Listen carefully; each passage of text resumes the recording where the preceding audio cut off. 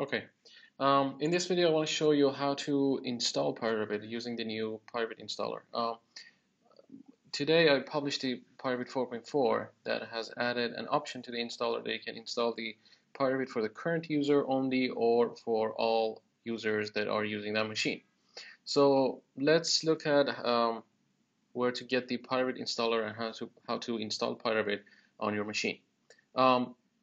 You want to go to the pyRevit blog or the pyRevit GitHub repository. If you don't have the link saved, you can always search for pyRevit, and you're gonna get results that show the pyRevit repository on GitHub, which is going to be this, or I'm actually gonna go to another, or you can go to the pyRevit blog. This is the place that I, post everything about new updates and stuff like that. There is a link to this blog from this repository, which is here. If you click on this one, it also takes you to the blog.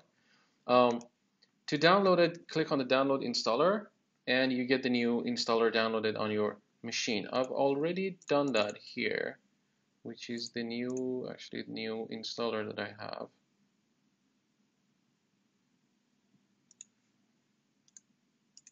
Okay. So this is the setup file that you get if you download that file from the blog.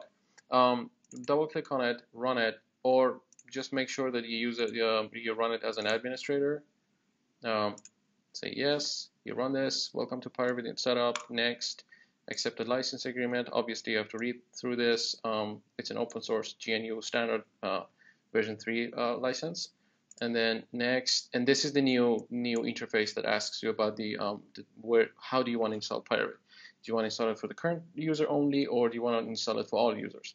The difference is that so I'm going to say for the all users, and I'm going to say next. So this is the place that the pyRevit repository will get installed. So if you say browse, and then I'm going to install it on drive C. So this is the place that I'm going to install my pyRevit on. It doesn't matter which option you pick here, this destination is always the same.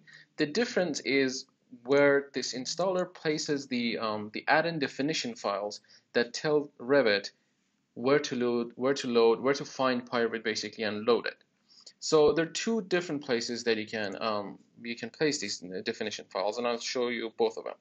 The first one is in program data folder. This is for all users basically. All users, it's going to be program data.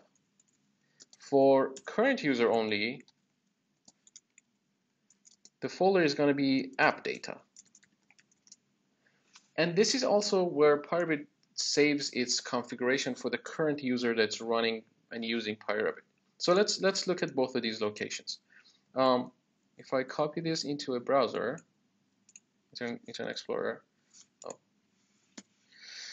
and hit enter, it takes you to this address. It's C program data on my machine. On your machine might be different. So, but this is a sort of like a smart tag that it always takes you to the right folder.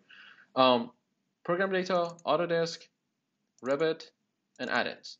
For each one of the Revit versions that's installed on the machine, you have a folder that defines all these standard add-ins that are used for.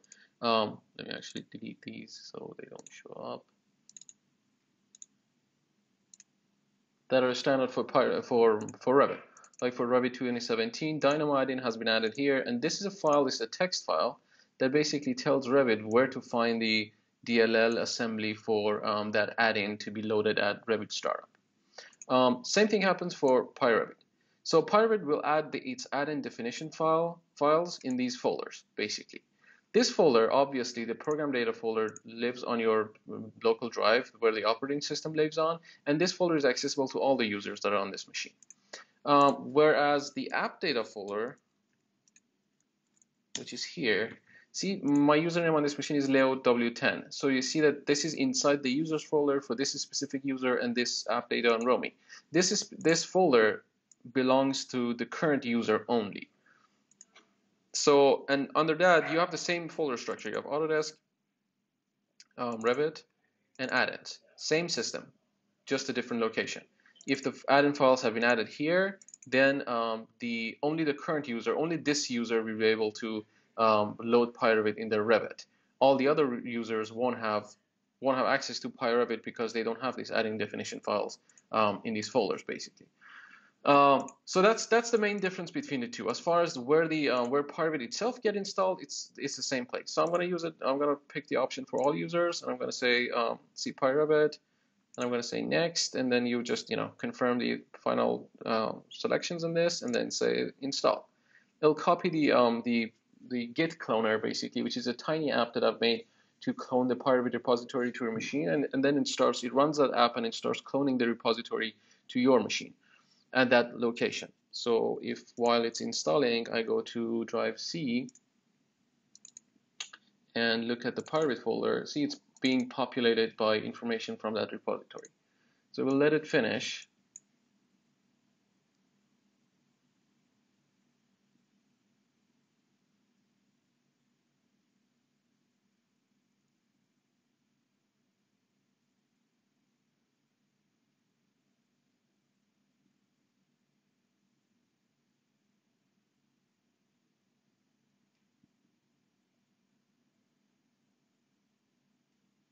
Okay, so the clone process has been completed.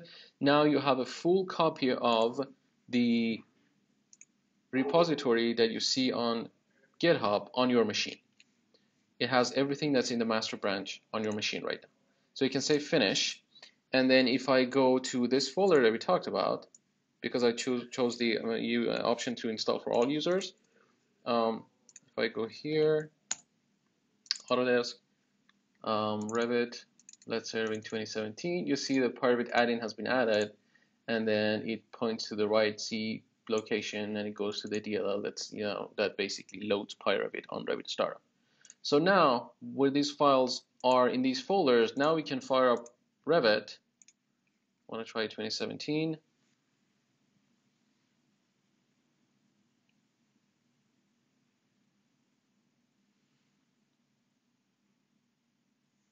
Okay, so you get hit by this sort of like security prompt that says, this is a new DLL. Are you sure you want to load it? Make sure you always say always load. This DLL really doesn't have any, code in it, other than the fact that it just loads pyRevit, and then the pyRevit Python scripts, which are in the library, they take care of the rest of the load process.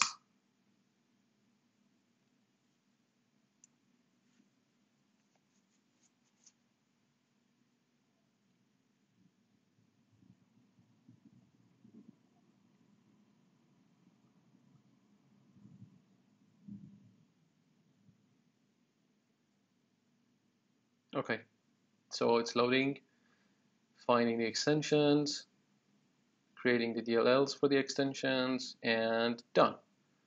About 7 seconds. I'm running this in a virtual machine, so it's a lot slower than your actual machines. And you can see that's the new version. Oh, it went away.